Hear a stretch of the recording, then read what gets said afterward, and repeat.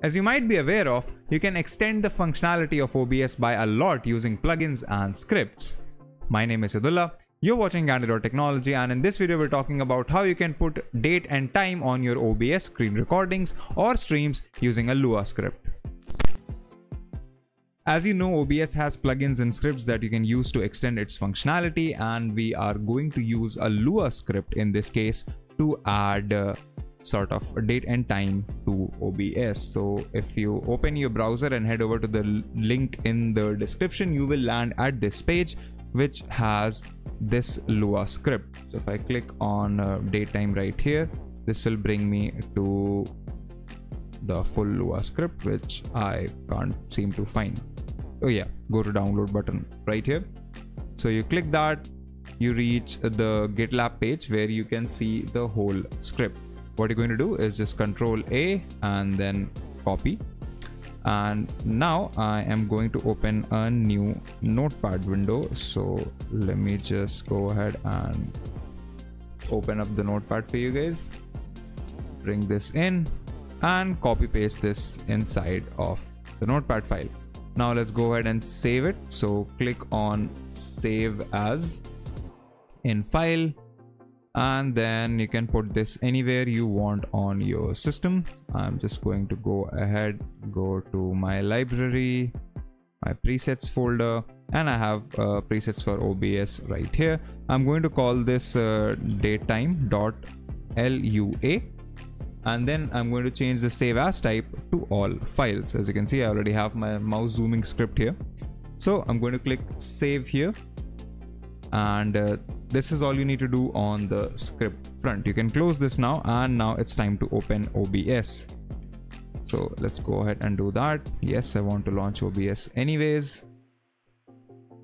So now once you're inside of OBS, the first thing that you have to do is add a text source. To do that, click on the plus icon right here and then click on text. Create new. You can name this anything you want. I'm just going to call it date/time. Obviously select any font that you want. We use Railway over here at Candid. Select any font size. It's going to be 72, whatever effects you want. And then you don't really need to add any text, but just for reference, I'm just going to type in date/time there. Click OK, and now we have our text placed right here.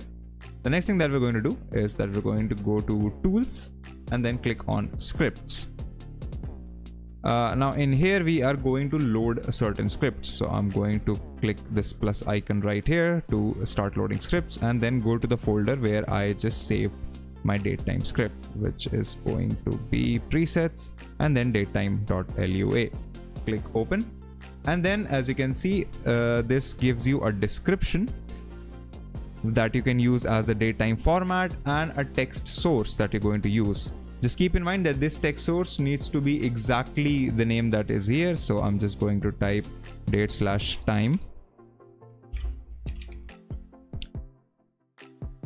And as you can see, this has already taken effect. I can now see my time. I can increase or decrease it in size. And now if you want to change the format for this time that you're getting, let me just zoom out so that you can see the time better. Let me make it smaller. Okay. So now if you want to change the format for this time, you can use this legend to create whatever format you want.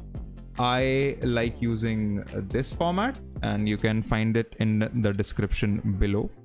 So as soon as I press this and click close, this should update, but it didn't.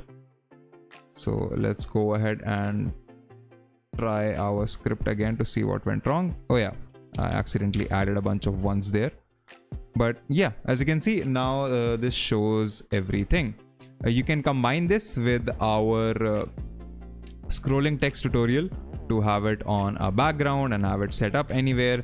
But essentially, this is how easily you can have a functioning date and time in OBS. If you like these videos, consider subscribing, give us a thumbs up, press the bell icon, and tell us in the comments below what do you think about this stuff.